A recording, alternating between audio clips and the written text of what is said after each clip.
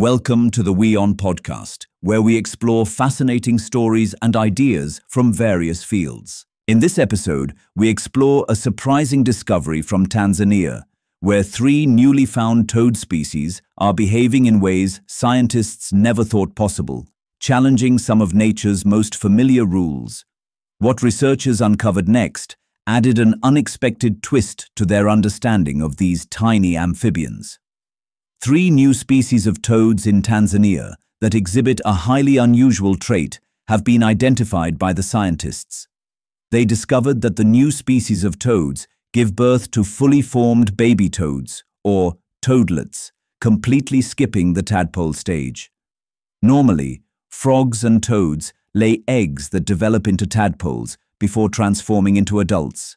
However, members of the Nectophrenoides group, also known as tree toads, follow a different reproductive path and bypass the tadpole phase entirely. Until now, only 17 out of over 7,000 known frog and toad species were known to give birth to live young, and 13 of those belonged to this same Nectophrenoides lineage.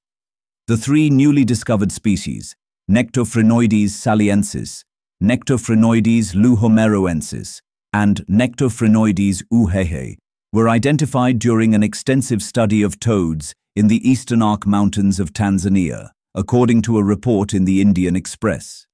Researchers examined hundreds of preserved specimens, recorded their calls in natural habitats, and analyzed their DNA to distinguish these species from the one previously classified as Nectophrenoides viviparus.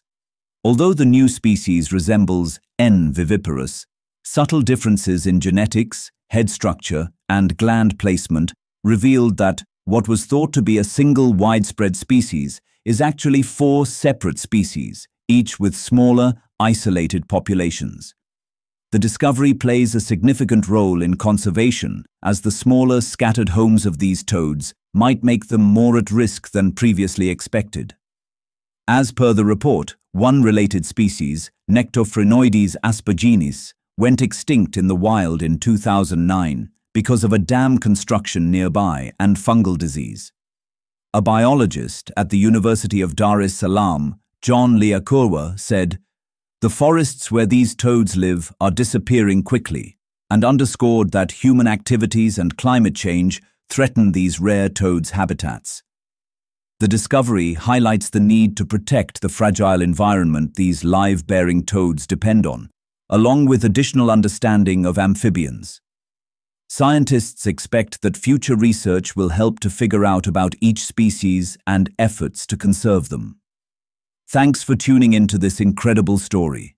If this episode resonated with you, don't forget to hit the like and subscribe button for more captivating stories to come. Stay tuned.